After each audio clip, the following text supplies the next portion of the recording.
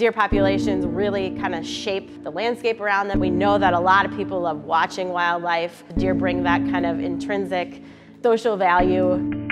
If we're going to be in it to win it, we need everybody. We need the hunters, we need the nature watchers, we need the scientists, and we need to all come together to try to keep healthy deer in Missouri.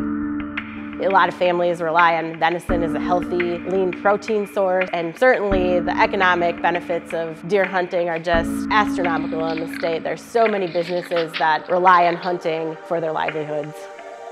That's our goal, healthy deer in Missouri, and healthy Missourians, because we depend on that resource, and they depend on us.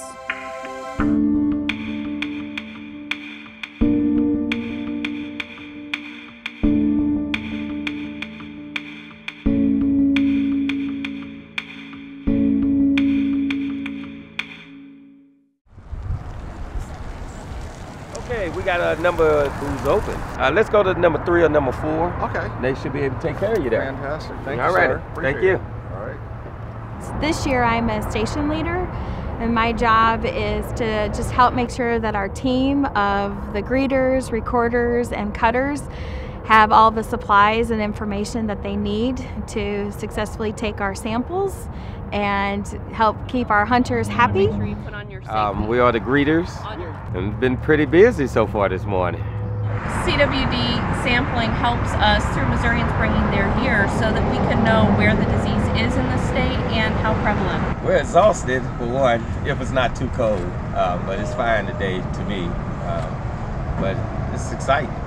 Yes, let's go. My first deer. Be in it with my son for the first time, to get my first one with him. It was a good experience, so now it's his turn to get one, you know, if he ain't scared. So yeah, it was a great experience. He had to redeem himself after shaking so bad last year. Yeah.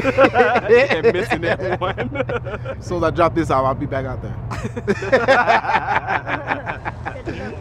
And I'm working out here today as a recorder.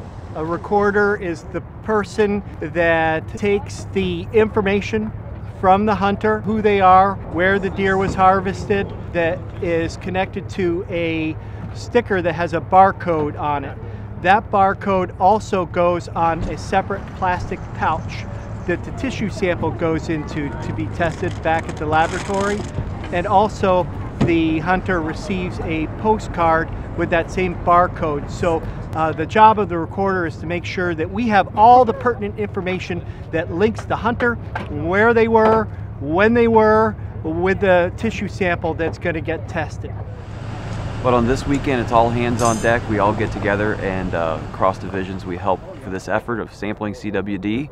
And so my role today is a cutter, and so my job is to simply open up the neck of the deer to get to the lymph nodes, much as all mammals have lymph nodes, and I pull those out, I extract them with a scalpel and some forceps, and then put them into a bag, and we tag it with a specific code, and that gets sent off for sampling. And then that's how they dissect that and test a portion of those lymph nodes and look for the chronic wasting disease. That's kind of the process in a nutshell. We've had some big deer, that kind of keeps it neat. And then just the camaraderie. Folks like to talk about the good old days, how people used to check deer in, and it's a kind of a feel-good time for folks after they bring their deer in, so it's kind of neat. In that it's a chance for us to do the best that we can to slow the spread of chronic wasting disease. So in the end, hopefully we could look back 10 or 15 years from now and say this actually did make a difference. That's the best case scenario, and worst case scenario is we did all that we could do scientifically to slow the spread of this disease. You kind of meet on the back of at the back of the truck, and that's where the professionals who make this it's their calling meet the people that they do it for. And so at the level of public service, a wonderful opportunity to make a real concrete difference.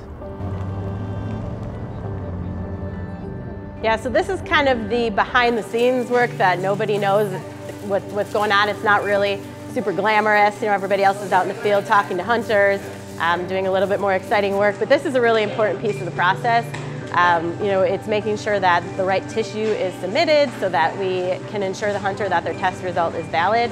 It's also doing a little bit of the prep work for the laboratory so that when they get thousands and thousands of samples, they're ready to go. So we're out here at the CWD Processing Center.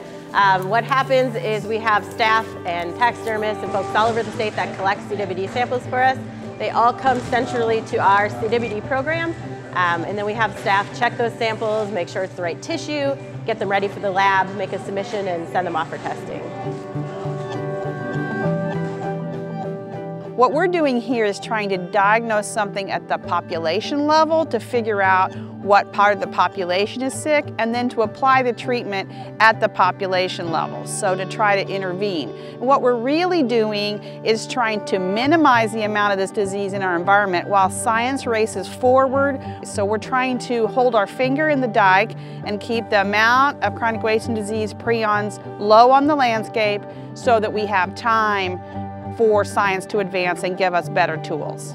This is a state of Missouri thing, and we've got just a ton of people pouring lots of energy into CWD surveillance and management.